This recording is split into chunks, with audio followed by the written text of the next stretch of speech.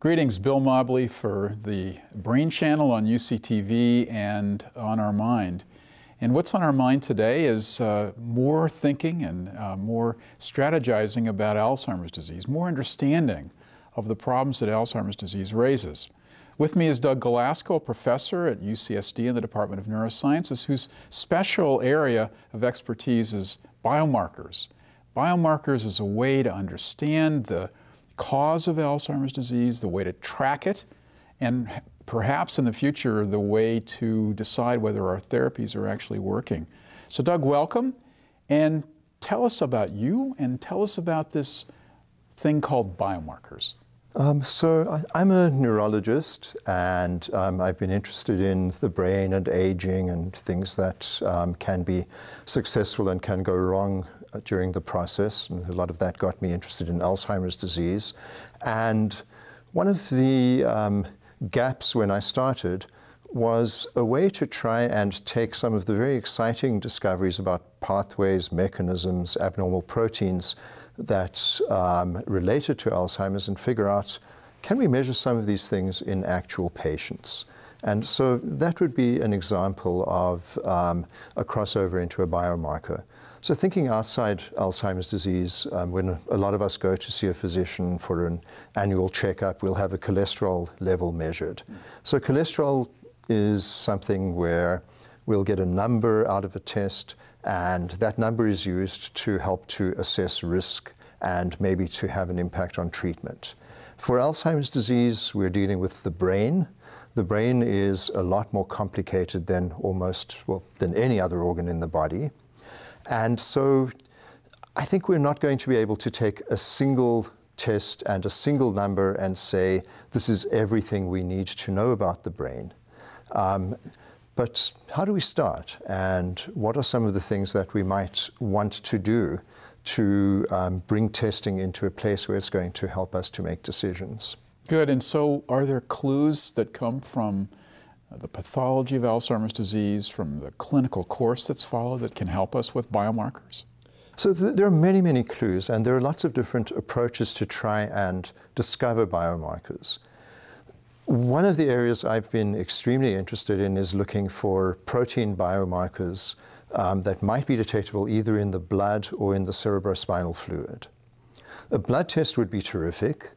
Unfortunately, the brain is shuttered off from the bloodstream by barriers, and anything that is made in the brain, if it maybe gets into the blood, would be diluted enormously. So unfortunately, so far, a blood-based biomarker has been elusive. So I've focused, as have many other people, on cerebrospinal fluid. This is the fluid that bathes the brain. It relates in many ways to the chemistry of the brain, and we can sample it by doing a lumbar puncture, inserting a needle into somebody's lower back and removing a little fluid. It's more invasive than drawing blood, but it's not an extremely invasive procedure. It's been done for many, many years quite safely. So what can we learn by examining cerebrospinal fluid? One thing that we could do is to imagine that we know something about the pathology of Alzheimer's disease. There are plaques and tangles. Are those reflected in any way in the cerebrospinal fluid? So let's go a little further. Plaques are made of a protein called amyloid, or amyloid beta protein, and there are different fractions and lengths of amyloid beta protein. Can we detect those in spinal fluid? The answer, as we found out about 30 years ago, is yes. After a lot of work to try and improve how we detect them, we found that there were diagnostic patterns of different lengths of these amyloid peptides in the spinal fluid that told us about what could be going on in the brain. And to fast forward now, we know that the level of a protein called A-beta 42 is decreased in people who have an amyloid buildup in their brain. And this decrease can help us in diagnosis of someone with symptomatic Alzheimer's, but it actually maybe begins years before somebody develops Alzheimer's. So we could use it as a predictive test in that situation. The other pathology in Alzheimer's that Professor Alzheimer recognized is the tangle. Again, with A lot of research into what goes into tangles led to the discovery that they consist of a protein called tau.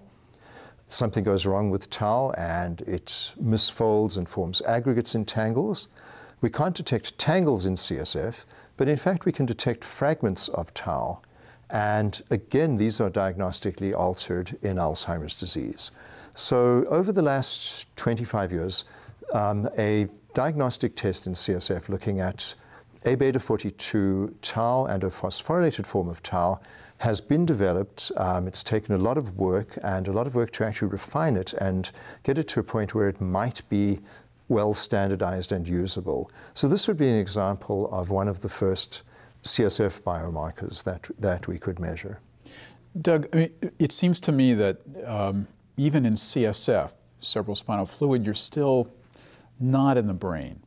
So what about tools that we can use now to look at the brain, and what's going to happen in the future? Are we going to have even better methods to measure brain function before folks complain of memory loss? Oh, absolutely. So CSF is like a swimming pool that surrounds the brain, and you can imagine measuring something in a swimming pool. It'll give you an overall sense of the swimming pool, but it won't tell you anything about the deep end and the shallow end and the fine detail. So can we take good pictures of the brain, and can we use those to develop biomarkers? The answer there again is yes. And the brain is complicated. So again, we need to decide on what it is we'd like to measure. We know that the brain progressively shrinks, undergoes atrophy in Alzheimer's disease. The very first ways to get pictures of the brain used CAT scans, and researchers started out looking at CAT scans using a ruler and measuring cross sections across CAT scans to be able to show that they could get a rough measure of atrophy. Fast forward to the age of MRI technology, and we have some remarkable ways of getting incredibly precise pictures of how big the whole brain, fractions of the brain, areas of the brain are using MRI. We can do tests to try and activate parts of the brain in response to cognition, and these have been very sensitive at showing early changes once people have symptoms. So those would be some of the tools to investigate structure.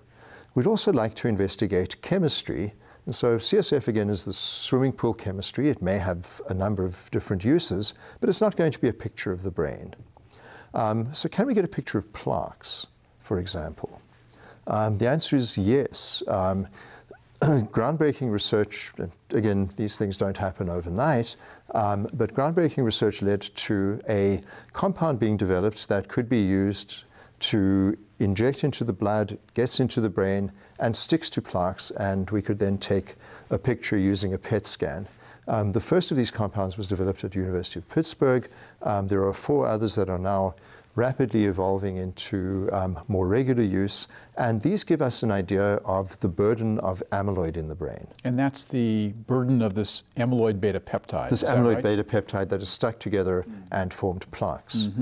And it gives us one picture of what's going on in Alzheimer's disease.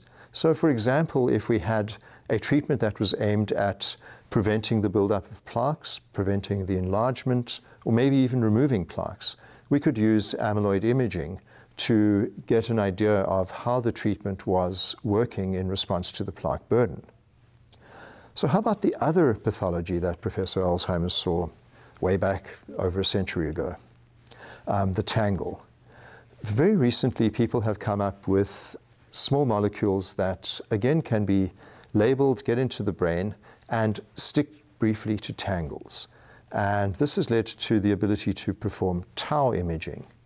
The first studies have only come out within the last 18 months, but already this looks like a very exciting way to figure out where in the brain tangles begin, how they might spread to different parts of the brain, and how the presence of tangles might relate to the presence of symptoms. So all of that will be very helpful to develop a good map of tangles in the brain. We can imagine then looking at tangles as a way to measure treatment outcome, because tangles correlate more strongly than plaques with how severe dementia is. So a treatment that targets tangles, for example, might be able to show a decreased burden of tangles if one did tau imaging at the beginning and the end of a clinical trial. And going forward, even these markers are pretty late in the evolution of Alzheimer's disease. Looking forward, what do you see over the horizon for even more effective biomarkers to predict someone with memory problems in the next decade or so? Where are we with that? So that's a wonderful question, and we're at a number of different levels of addressing it.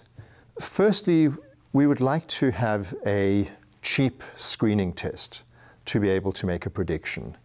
I don't think we would want to line up everybody at age 60 or 65 and do an amyloid scan and a tau scan. This would be incredibly expensive. It would be nice to be able to have a blood test or some other type of test to give us some idea of who is at greatest risk. It may be that by doing a number of different things, some genetic profiling, risk factor assessment through questionnaires, some very clever kinds of memory and cognitive testing, that we can identify people who might be at slightly higher risk. Maybe a blood test will help to stratify that risk further, and then we could decide on what comes next. So something that's been looked at recently is an eye test, where people have a technology that may be able to identify plaques that could develop in the retina early on in the course of Alzheimer's disease. This is going to need a lot more work and validation, but it's an example of a type of technology that would be more affordable and might pave a way to the future. Very exciting. Doug, where do people find out more about these biomarkers? There are lots of sources of information. At UCSD, much of our research is summarized on the website for the Shirley Marcos Alzheimer's Disease Research Center, and so you can go to adrc.ucsd.edu.